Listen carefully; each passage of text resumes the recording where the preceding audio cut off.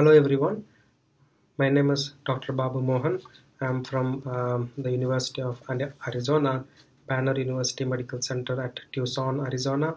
And on behalf of my co-authors, Dr. Shahab Khan, who works as a research volunteer with me, Dr. Sushruth Trakroo from Cleveland Clinic Foundation, Cleveland, Ohio, USA, Dr. Suresh Ponnada from Carilion Roanoke Medical Center at Virginia, USA, Dr. Ravishankar Ashok Kumar, a consultant gastroenterologist at Singapore General Hospital, Singapore, and Dr. Douglas Adler, our senior author from University of Utah, USA. I thank you all for watching this video statement on our paper, Endoscopic transpapillary versus endoscopic ultrasound versus percutaneous drainage in high-risk acute cholecystitis patients, a systematic review and meta-analysis that has been accepted for publication at Endoscopy Journal. Why did we do this study? Traditionally, patients with acute cholecystitis who are at high risk for surgery are treated via percutaneous drainage of the gallbladder. This is typically done via interventional radiology guidance.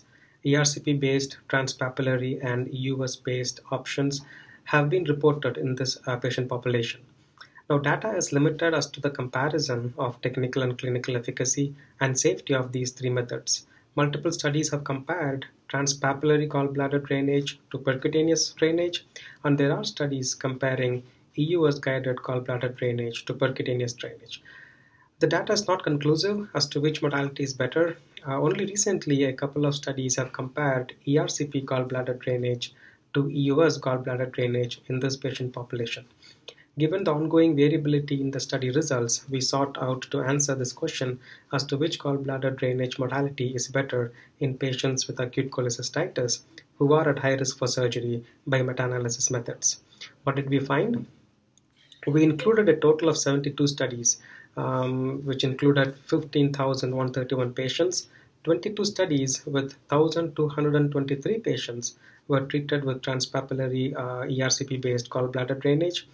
14 studies, which evaluated 557 patients, were treated with EUS gallbladder drainage, and 46 studies that included 13,351 patients were treated with percutaneous gallbladder drainage. Technical success with ERCP-based gallbladder drainage was 83%, with EUS it was 95%, and with percutaneous it was 98%. With indirect retrospective methods of comparison, the percutaneous method was significantly superior compared to the other two methods, although EUS was still at a high 95% technical success rate. The clinical success, which was very important for our analysis, with ERCP-based gallbladder drainage was 88%. With EUS gallbladder drainage, this was 97%, and percutaneous drainage, it was an 89%. Again, based on the retrospective comparison, the p-value was significantly superior for EUS-guided gallbladder drainage, which was a 97%. Disease recurrence was significantly more with percutaneous drainage at 11%. Disease recurrence with ERCP and EUS was approximately 4%.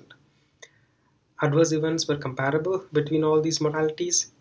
Pancreatitis was the most common one reported with ERCP-based gallbladder drainage.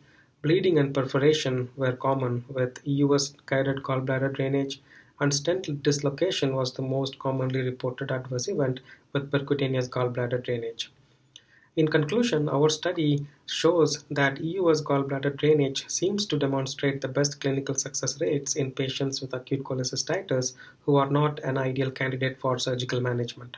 Retrospective comparison is a limitation of our study, and therefore well-conducted, adequately powered randomized controlled trials are needed to answer this question with absolute certainty.